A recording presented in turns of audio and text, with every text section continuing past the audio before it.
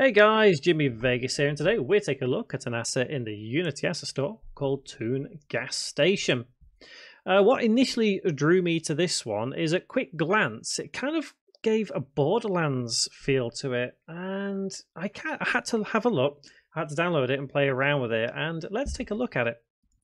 So, like I say, at first glance for me, it's got that kind of Borderlands feel, and I kind of like that. Slightly cel shaded, simplistic look, but it actually looks really nice.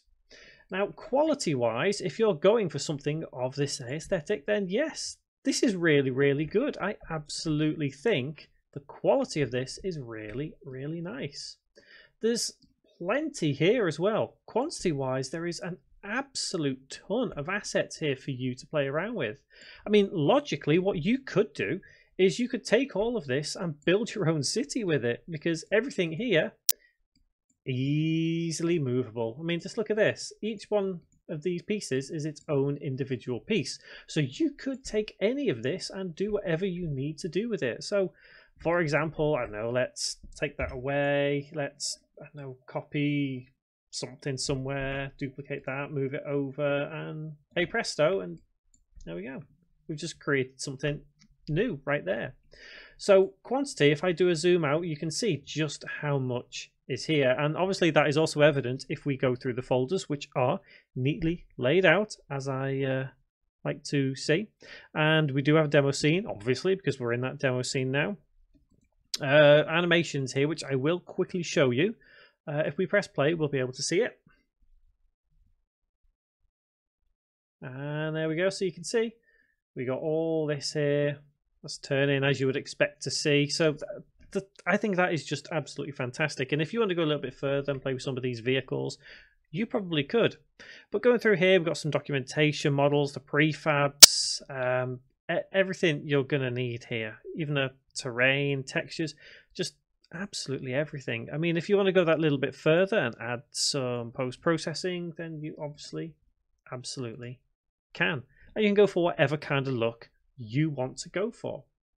So how versatile is it? It is very versatile. You've seen me just change around this little bit here, and obviously that's not perfectly neat because it intersects here and looks a little bit daft, but you can take all these pieces and effectively build your own. You don't need to worry too much. They all snap together absolutely perfectly. So it is very versatile in that respect. Price wise, it is free, which is good. Even says right there, and I would hope that this one stays free because I really think people need to see this asset and see how amazing it actually is. File size 4 meg. 4 meg for this. This is absolutely brilliant. So if you're aiming for something on a mobile device, this is going to be absolutely perfect. There is just an absolute ton of assets in this for you to work with. There really is. So how useful is it? I'm obviously going to say it's very useful, because if you're going for that style of game, you just want to even prototype something in a little city, go for this. This is really good. I mean, look at the trees here. Just the simplicity of it, I really like. How customizable is it? Well, obviously customizability and versatility go hand in hand with this asset, so you could probably do almost anything you want with this asset, so it is highly customizable. So as you guys know, I don't rate assets. I recommend them or I don't, and I'm sure you guys already know, yeah, I'm going to recommend this. Of course I'm going to recommend this. If you are a beginner to Unity, you're not sure what you want to do, but you want to create a prototype of something, get this asset. This is a fantastic asset to get. And because it's free as well, obviously at the time of recording this, it may change. You know, prices do change all the time.